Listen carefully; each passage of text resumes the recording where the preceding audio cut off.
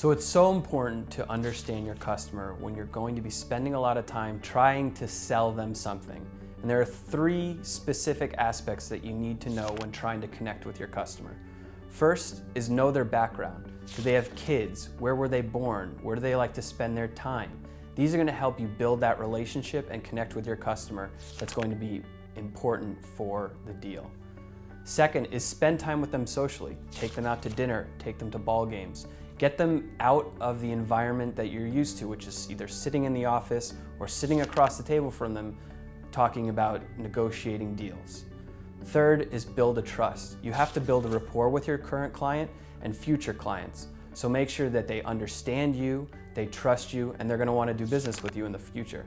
Those are 3 easy ways to connect you with your customer and going to help you win the deal in the future.